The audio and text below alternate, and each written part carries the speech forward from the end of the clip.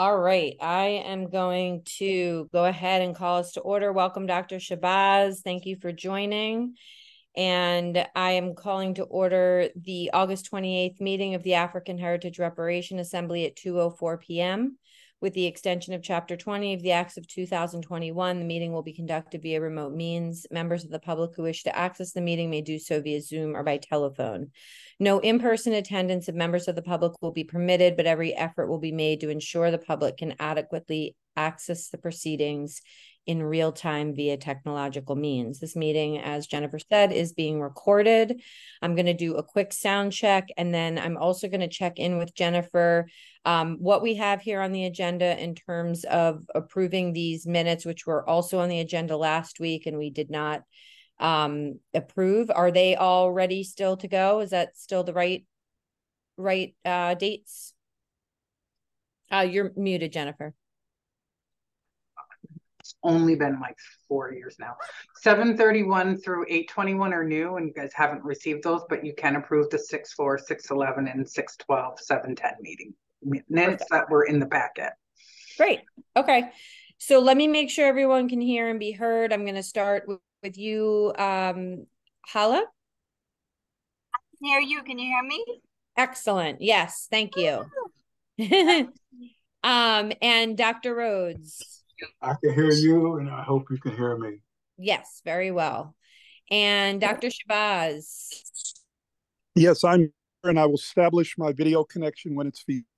No problem. No worries at all. Okay, and we can hear you. So I'm going to put a motion on the floor before we go to our first period of public comment to approve minutes. The motion is to approve the June 4th, 2023, June 11th, 2023, June 12th, 2023, and the July 10th, 2023. Is there a second? Second. Okay, Dr. Rhodes seconds. Any discussion? Okay, so I'm going to do a roll call vote, and I'll start with you, Dr. Rhodes. Aye. Hala? Aye. I'm an aye, and Dr. Shabazz? Yes. Okay, thank you. So those minutes have been approved. Just so we have for the record here, Ms. Bridges and Yvonne and Alexis are unable to join us today. So I'm going to go ahead and call our first period of public comment. And if you would like to make public comment, please use the raise hand function, and I will read our statement. During the public comment period, the chair will recognize members of the public. When called on, please identify yourself by stating your name, pronouns, and address. Residents are welcome to express their views for up to 3 minutes at the discretion of a chair based upon the number of people who wish to speak. We will not engage in a dialogue, but we will be listening closely. So I'll just wait a second. Okay, so I'm not seeing any hands right now, but we will come back for our second period of public comment later. Okay, woo, breath. So today we have some very important matters to discuss. So I'm glad we were able to get to a quorum here. The first thing that I wanted to go over with you all is the timeline. Given where we're at in our process and when we're expected to publish and present on our report, I put together a timeline that I would like everyone to take a look at, and I'm going to share my screen in a second to do that. And then beyond that, we have the discussion of our recommendation on the fund, and Irv and I had a very productive meeting this morning with Paul Bockelman and with the chair of the finance committee, as well as the town council president. And that was very helpful. And so we'll talk with you about that. And then we have to decide on our successor body charge. So that's something that we have a template for, but we haven't really filled in the blanks. We haven't really deliberated on that very heavily. And based on the timeline that I put out for you now, we can decide how we want to approach that. We also have one outstanding recommendation that I wanted to make sure we concluded today, which is in relation to health. We began that discussion last meeting, and I just wanted to make sure that we have a solid understanding on that. And so we'll move into some of these there's other kind of little pieces, such as I'd like to get your permission to share the report with select folks for some feedback, so that we can incorporate any sort of high level feedback that we might get from some folks, and I'll explain more about that. Okay, so let's start with any questions on any of that? That was a mouthful. All right, so I'm going to just share my screen. I think I should have the ability to do that. Looks like I do. And let me make sure. Here.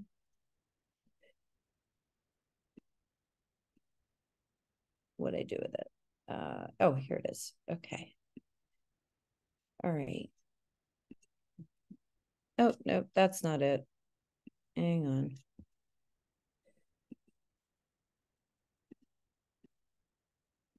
Oh, there we go. All right. Okay. Okay. Here we go. All right. So let's start here at the top, and already you'll see in this timeline that one of the pieces of the timeline didn't happen yet, and there's a good reason for that. So I was hoping to circulate the draft, the current draft, to you all on Saturday. But given circumstances of having this meeting this morning, I decided that it would be best for Mattia to incorporate whatever our recommendation is going to be there, as well as continue to incorporate some of the other pieces, and then to circulate the draft. So our goal is to come out of this meeting to get the rest of the recommendations in order, and then circulate the draft to you all this evening. So, you know, you can just assume that. So here we, on today, I had the 10 a.m. meeting. We've already spoken about that. We have where it says MK edits. This means that it's sort of going into the process with Mattia, and we're editing based on what we've discussed and deliberated upon. So we have our 2 p.m. meeting. I'm just going to move through this pretty quickly. The most important thing that we need to think about is the next few days. Mattia is going to be unplugging starting in the afternoon of August 31st for some personal matters, and so we'll be available again on the 5th. So let me just stop the share quickly to say that in the meeting this morning, Lynn expressed that given what we have going on in the community right now, particularly the resignations on the school committee and having to have special meetings and provide additional agenda items for that, she is asking for our flexibility in the case that we may need to present our findings on October 2nd, as opposed to September 18th. And I just wanted to put that out there to the committee. I think that she would make it happen for us on September 18th if she could. But it will be sort of a full agenda as I understand it. It's also the night that we have the public forum on the master plan. So October 2nd would be the next meeting. And that does not mean that we can't finish our work before then, but it just means that we have to decide on when we would like to have it published. And then if October 2nd is the date, that's the date. So any objections or concerns or considerations that we should be thinking about with respect to that? Michelle, what is your inclination? I hear what Councilmember Greismer is saying. It sounds eminently wise to me, and also the logistics of what else is on tap for that September meeting. But what is your own recommendation? My recommendation is that we stay the course in terms of our work, because there are members that are already sort of like unable to continue to attend because we're beyond the timeline that we had, discussed. Like Yvonne is sort of struggling to fit things in, so I think this is great in the sense that it gives us a little extra cushion, but we should still stick to a timeline here, and so that we can sort of finalize our piece of things. Does that make sense, Dr. Shabazz? So just understanding, so stick with the timeline we're pushing for, but at this point, going ahead and accepting the October date that's been proffered? Yes, if Lynn responds to me and says, hey, you know what? Yeah, I think we need to do this October 7th. I don't think we should make an issue at all of that. I think we should go with that. And certainly respect there's a lot, going on right now. Does that work okay for you, Dr. Shabazz, and others?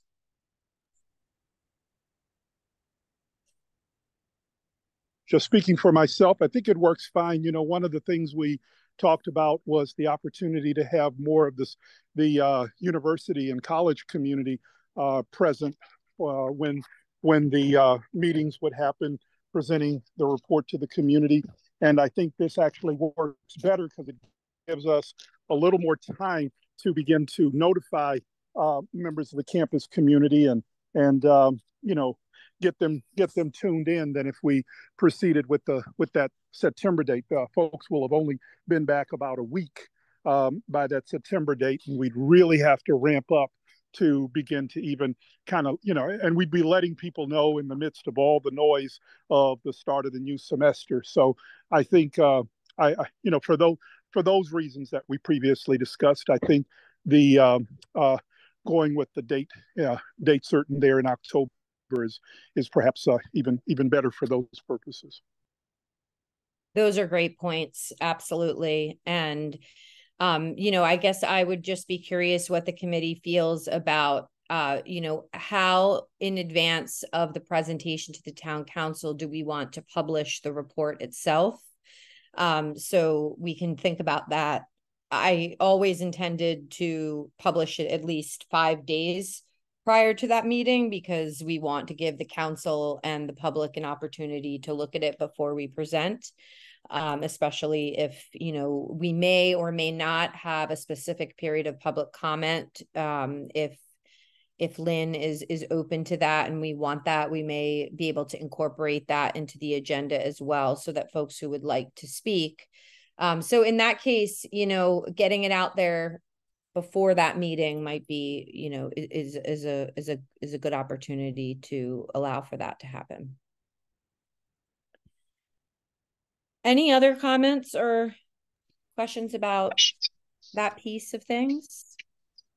Just a quick comment on that last piece. One thing that might be good to go out even prior to the 5 days that you're talking about, which would probably be like September 30th or 31st, is if we had cohered around the executive summary part a little sooner. We could perhaps go ahead and release the executive summary, and noting that our larger report will be coming out, at the time of the scheduled meeting. That's an interesting thought. And that's actually, I'm really glad that you brought that up, Dr. Shabazz.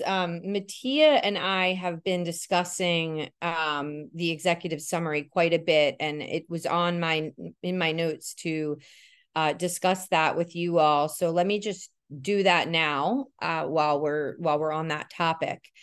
So I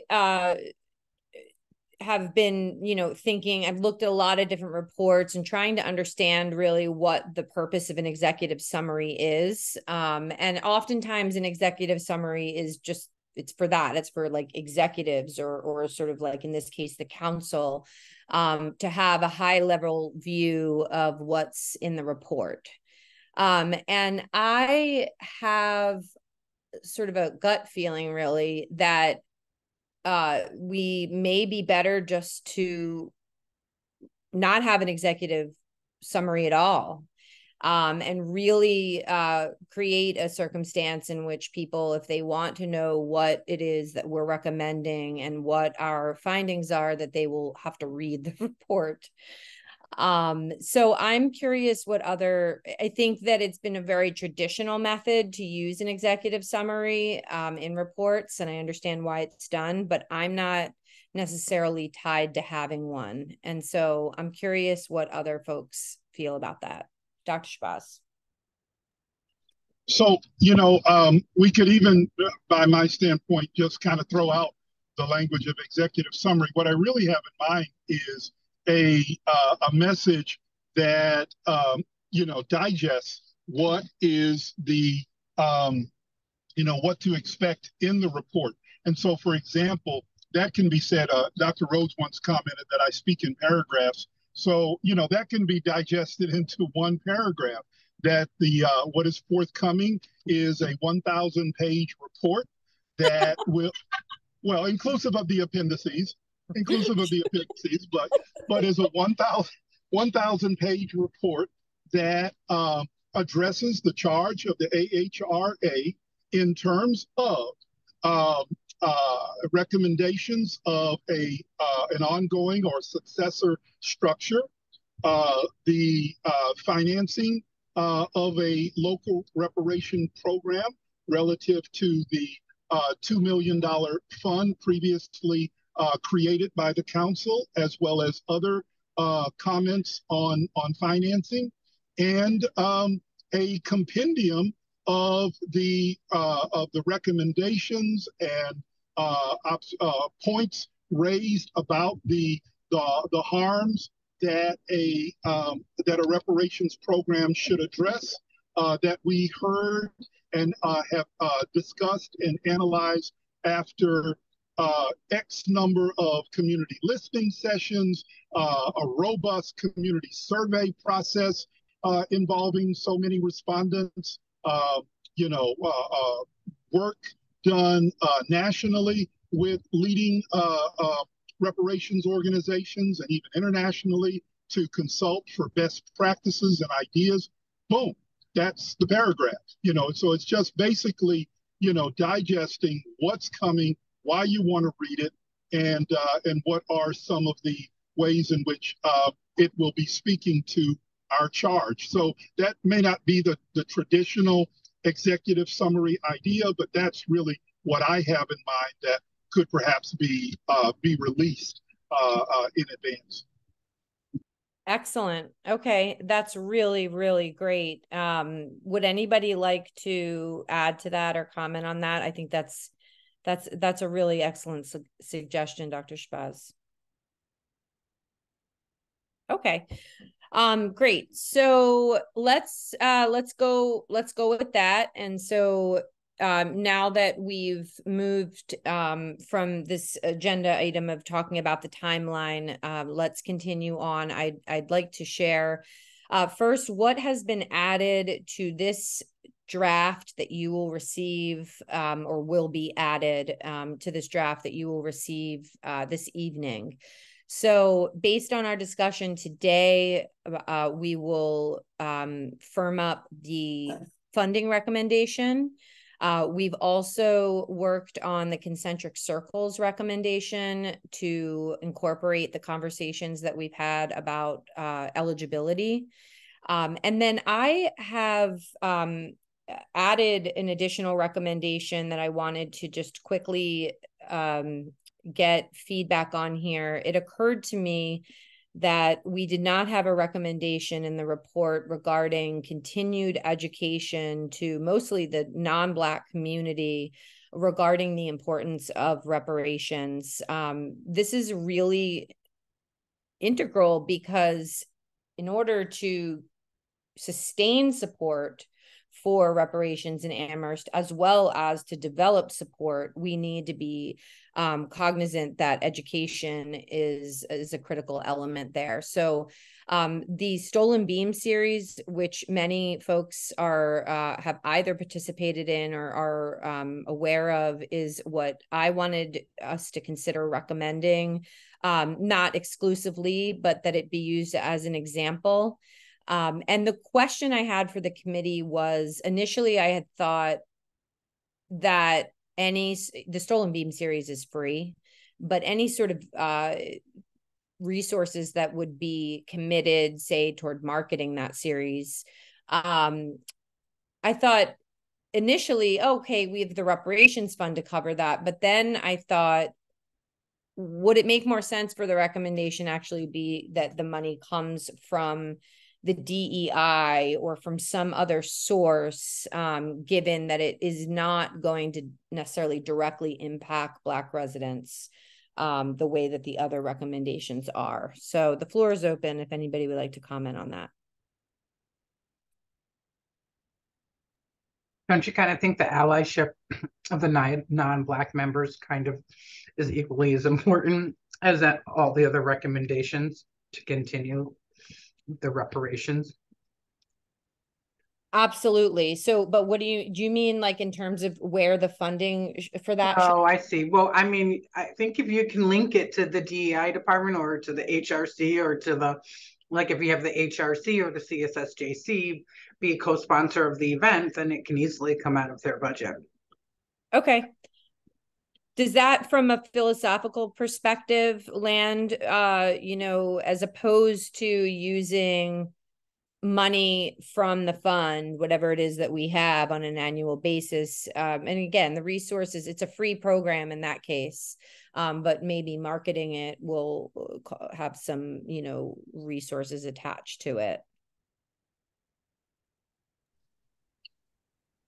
The only thing I hear sort of two parts. So to the first part, I think, and I thought we maybe even had already, agreed that that kind of ongoing educational work is definitely something we want to recommend and ask the council to in whatever ways. But it sounds the second part of what you raised, it sounds like specifically more about a particularly budgetary aspect around the marketing piece. And, I think that is probably really more an item that the successor body could really reasonably, reconcile or address. I think it's sufficient.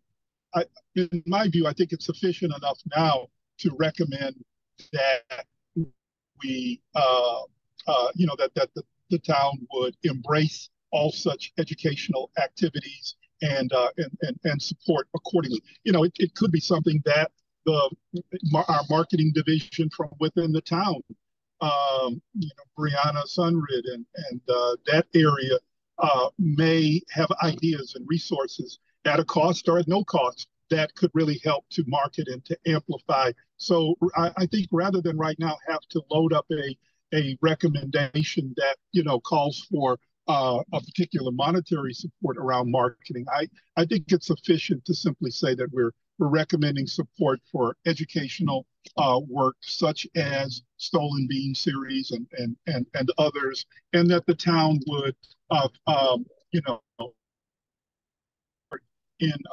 look at how to support in ongoing ways, whether, and again, through its own marketing division, through TEI, through HRC, as Jennifer is raising, but that we could just kind of leave that open-ended rather than trying to, nail down calls for a specific budget amount or support for a budget amount at this point. Excellent. Excellent. Okay. All right, great. And so if there aren't any other comments on that, I'm going to move on to the fund. And I would like for Dr. Rhodes and I to share with the committee the sort of summary of what of our discussion this morning. Dr. Rhodes, would you like to do that, or would you like me to start off on that? Honestly, Mr. I would like for you to do it. I have 2 more meetings today and I'm fading rapidly. I know. I'm so sorry. Oh my goodness. We're just, so it's not an easy time right now. So absolutely. Let me try to summarize what occurred today. So we had a very productive meeting. We shared the 2 possibilities. So essentially I started the meeting by saying that when we started talking about this 2 months ago, what we talked about was the need to have meaningful money now for initiatives. So we went to Sean and we said, hey, Sean, we recognize that the current paradigm basically makes us wait 10 years before we can start pursuing initiatives. And that within the sort of context now of these recommendations, particularly given the recommendations are in many ways companions or in collaboration with other initiatives that are already ongoing in the town, we would like to have meaningful money now to begin our work. And so Sean came back to us and he said, I agree, essentially. And why don't you recommend accelerating the growth of the fund? And so then we came back and we said, okay, what are the options for accelerating the growth of the fund? The first option that I had put out there was to move the balance of what's committed, what's left of the full $2 million commitment from the current reserve account and just sort of like move that money into the reparations bucket. And again, for anybody who who may be watching or isn't clear on this, so this has always we've talked about this fund being like an endowment fund, so only the investment income off of the principal will be used on an annual basis toward initiatives. So the first option was, okay, let's move this money from this bucket to this bucket that's labeled reparations. And then on an annual basis, the town can pay itself back into the reserves. And then we'll have the income there to be able to begin pursuing initiatives immediately. The second option, so we went back to Sean with that. Sean also thought that was a good idea, but had some concerns that were more related to precedent setting and some other things. And he said, instead, why don't you consider picking an amount of time that is less than 10 years, so like 4 years, and saying, we recommend that you accelerate the growth of the fund and get it to 2 million within 4 years. And so you divide out the 1.6 that's left and would have to, through certified free cash, transfer that money over on an annual basis for the next 4 years. Both of those options were well received by the people that we met with this morning. And then there was a third option that was presented.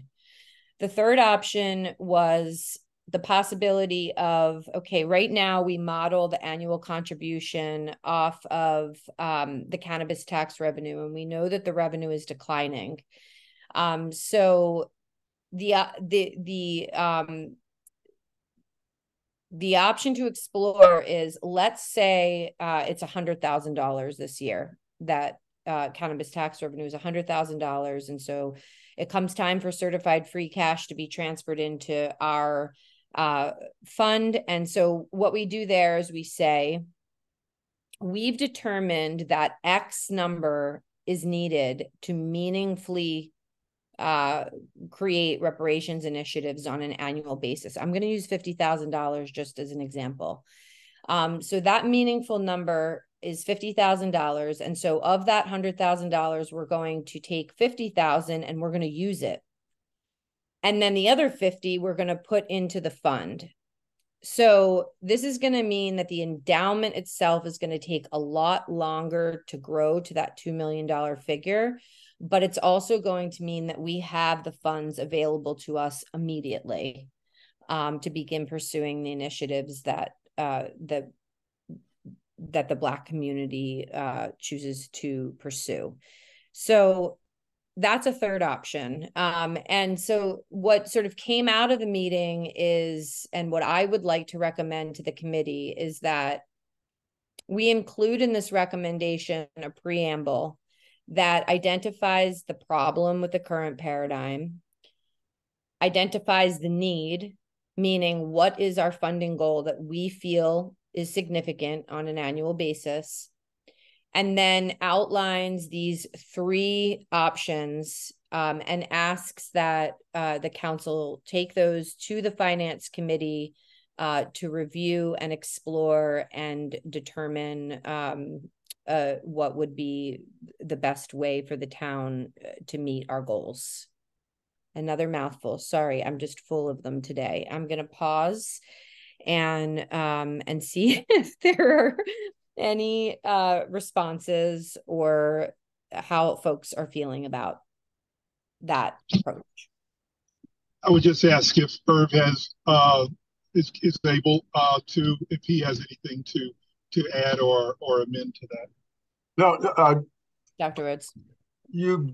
Michelle did a tremendously good job of summarizing all those options.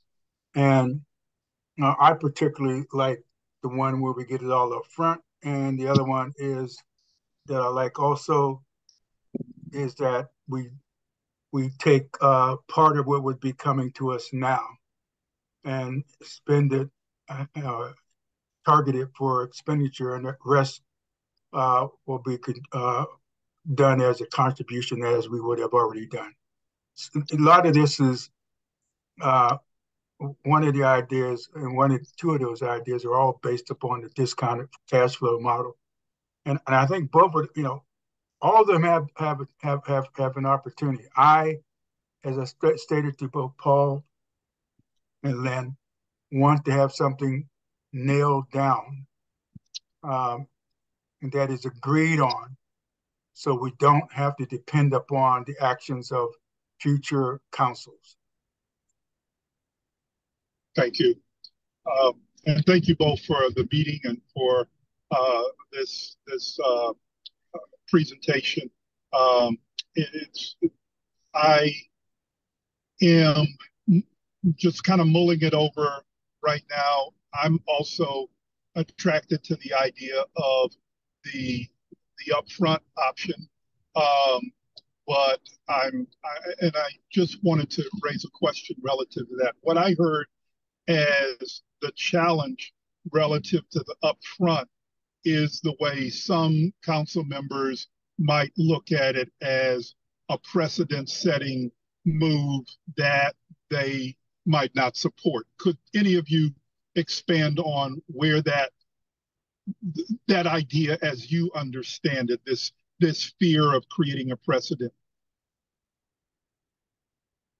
Yeah, I can share that, when it came time to make decisions on funding the new elementary school building project, for example, there was a call from the community to take some of the funds from the reserves to make what we were going out to the community less, essentially. And so that precedent already got set.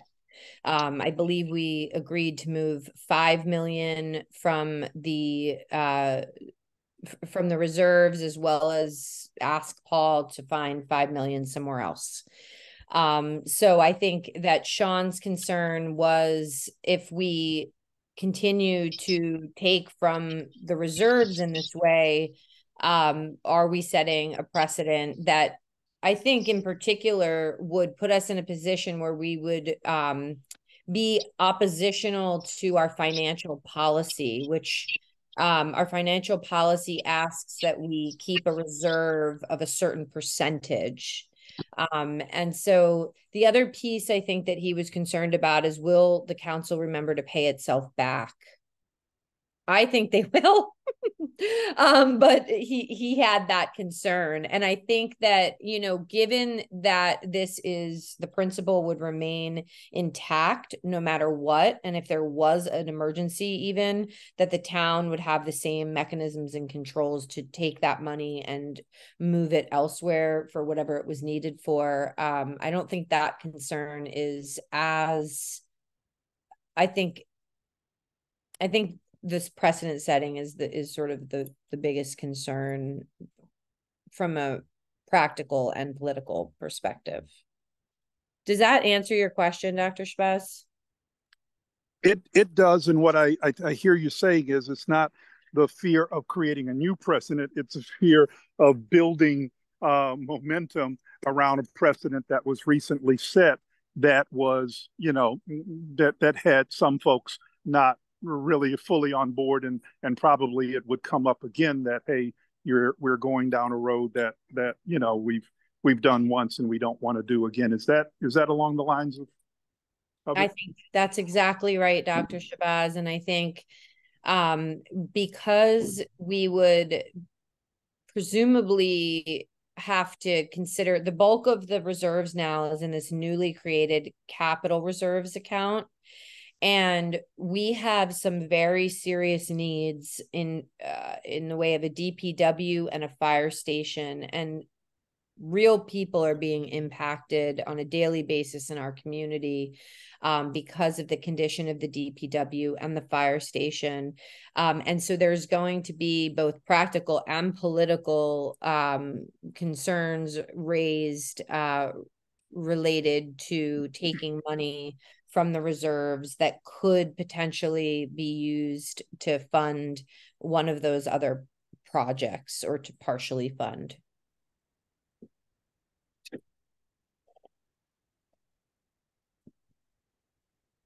However, I did not get the sense, and maybe Dr. Rhodes has a different feeling on this, I did not get the sense that either of the two options we presented, or the option that Paul thought of, I thought they were all on the table. They were all very, they even said, to us that they appreciated the creativity, and they appreciated the sort of critical thinking that we've put into this. So I think that they will seriously consider all three. And I think the finance committee is the place for that to happen. And that doesn't mean that there can't be public input when that occurs. And there will be, I'm sure, and input also from this group.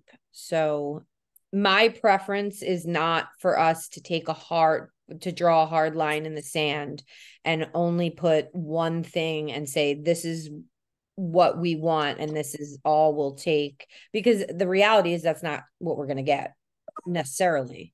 So I think if we demonstrate that we have thought this through, we understand the larger context, we understand the other competing demands, and here are the options that we would like you to consider, I think that approach will get more support than a singular recommendation. Can I be heard? Yes, you can. Please. Because my everything looks like this keeps going in and out, and I can't get my video back. I can't see you, just so you know. Yeah, I can't get my video back. I don't know why. Maybe it didn't like the way I looked. Anyway. You're on, Dr. Rhodes. We can hear you. Did you want to? No, I didn't. I just wanted to confirm that you could hear me. Okay. So are there any objections to that approach? And of course, wait until you see the language, wait till you see the way that we've sort of framed it. And then we can, of course, if there's any opposition to that, we can certainly come back to that, and discuss it. Sounds good. Okay, excellent. And Hala and Dr. Rhodes, I assume I don't see your hands raised, so I'm going to assume that it's safe to move on. And please let me know if you'd like to come back to that. So the other two pieces that I wanted to make sure we covered today, the first is the health recommendation. I wanted to get some more clarity from the committee on that. We agreed last week that we were going to recommend or endorse at least the Board of Health statement on race and health disparities in Amherst. And I've sent that all to you. And so the question here is, in other places in the report where we've endorsed something, we have a recommendation tied to it. Since I recently did receive the community health assessment that the Board of Health did, and it has some very interesting information, and I don't think that it's been formally published yet, but I think it's safe for me to send it to the group and take a look at. But I'm wondering if it's only going to be an endorsement, might we consider including it somewhere else in the report as opposed to it having a standalone recommendation? Or does this committee feel there is a particular recommendation around health that we would like to make that expands beyond endorsing that statement? And maybe the answer is that you need to look at the community assessment, but the floor is open for that.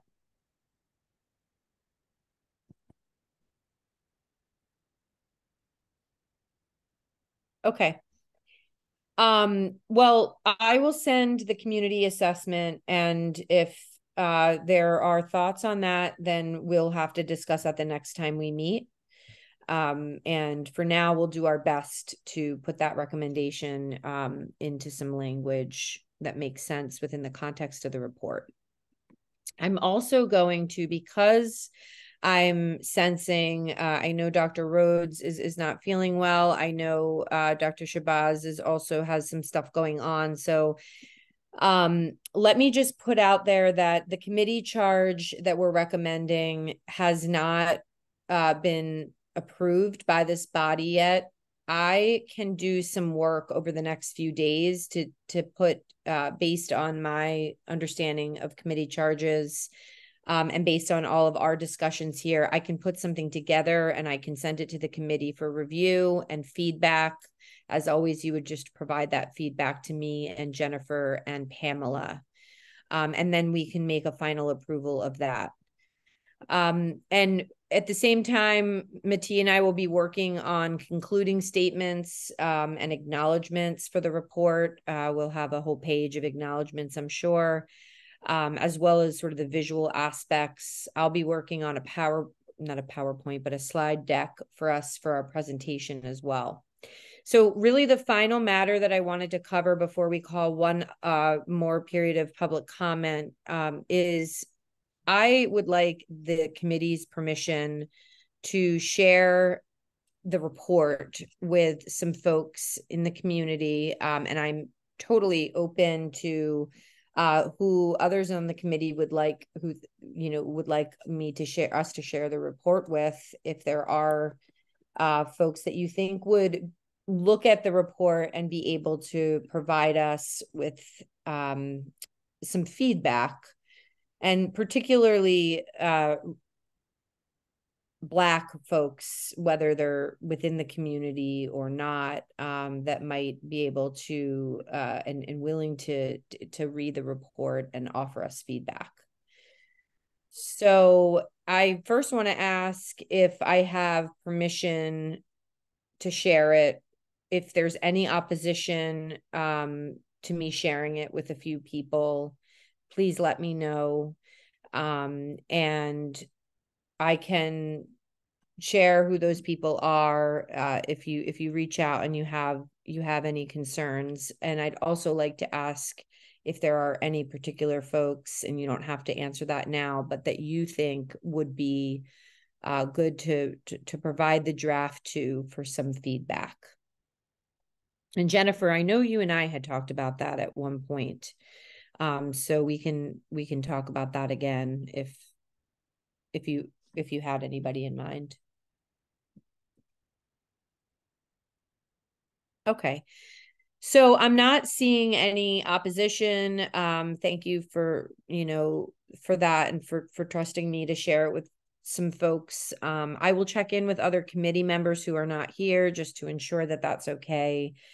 And we'll go from there. So I'm going to go ahead and call the second period of public comment. So if you would like to make public comment, please use the raise hand feature, and we'll bring you into the room.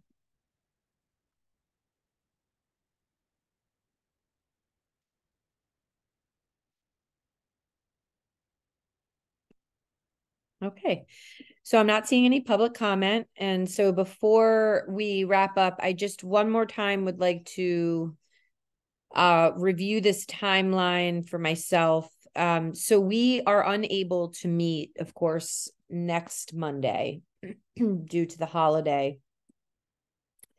So I had proposed in this timeline that we might be able to meet on Tuesday the 5th. So I will do a poll, so we don't have to do that right now, and see if that's a possibility. I know probably some folks are getting back.